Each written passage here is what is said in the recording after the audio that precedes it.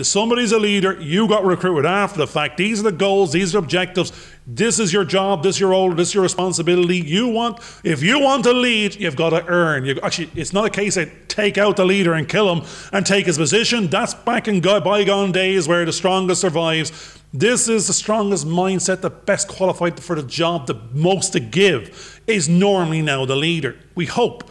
It's not always the case, but in industry, maybe more so than, let's say, public sector. Sometimes, shit rises to the top. There's no two ways about it. The longest there gets the job because they're the longest surviving. It doesn't mean the youngest isn't the best and is the most innovative and got the best ideas. So we're not saying it's the right person for the job. We're saying the best dynamic out there is the right people for the right jobs in the right order, positioned well, that the actual goals of the firm, of the journey align with the goals of the individuals in the terms of the roles that they want for themselves and their personal vision aligned with the company vision. So that's what we're doing. We're trying to create the vision. We're trying to align ourselves first to it.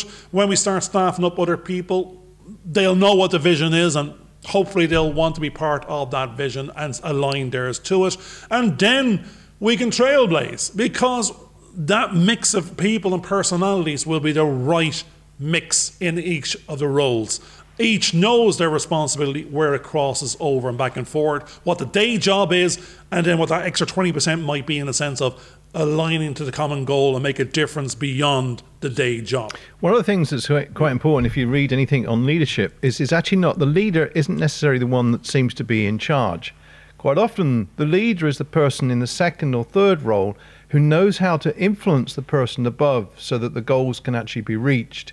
And then they're able to come back, and then they have the opportunity to come up with other ideas and strategies that they can then influence the person above. Hope you enjoyed this video. Please subscribe and click on the bell for notifications.